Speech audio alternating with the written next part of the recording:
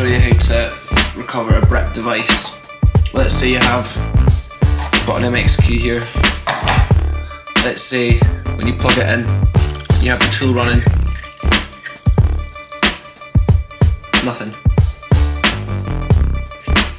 Let's say your reset button doesn't work. What you need to do is use Mask ROM Mode. So usually work out the right pins according to your chip. See, this device has got pins down each side, down there and down there. And this means that it's usually easier to work out. For me, it's pins 7 and 8 on this side. So what I would do is I would get my cable like that, short the 2 pins, and if you watch the tool, it's connected. If I unplug it and plug it back in without that, nothing.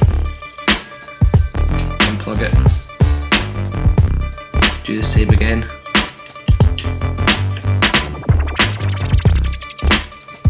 Connect. Another device.